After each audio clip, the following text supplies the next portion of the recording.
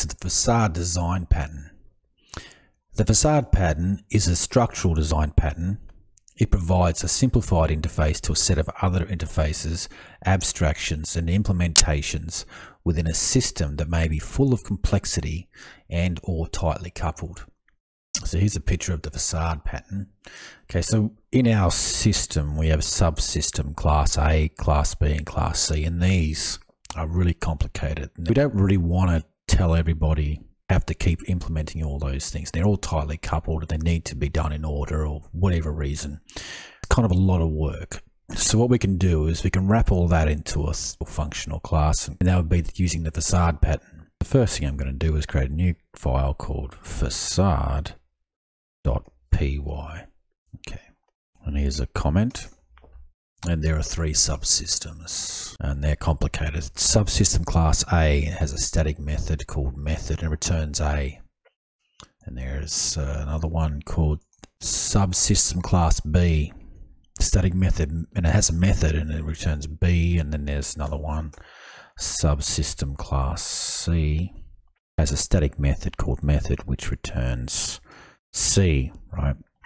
So, yeah, so this is all rather a complicated process to have to keep calling these all the time in order and properly. So what we do is we create the facade. So let's create the facade class facade, and I'm just calling it facade, and I'm going to define an init, get rid of these colon. So during the initialization of my new facade class, it will instantiate these subsystems here. So this subsystem class A equals subsystem class A. Let's do another one for B and another one for C. And without the facade, we'd have to do this every single time. So we're just going to create one class called facade, which does this. Now let's create the method that our client can call, and we'll call that create. And what it will do is return a result, and that result will be calling subsystem class A's method, which up here returns an A.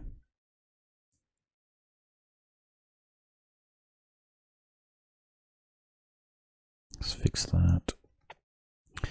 Result plus equals class B's method, and result plus equals class C's method, and then we can return the result.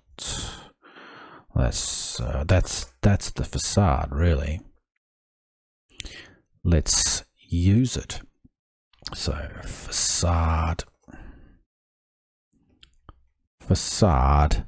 equals a facade, and our result equals facade dot create, and then we can print the result equals %s %result.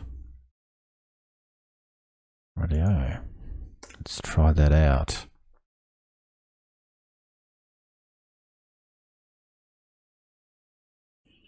Python facade.py. The result equals ABC. That was the facade pattern.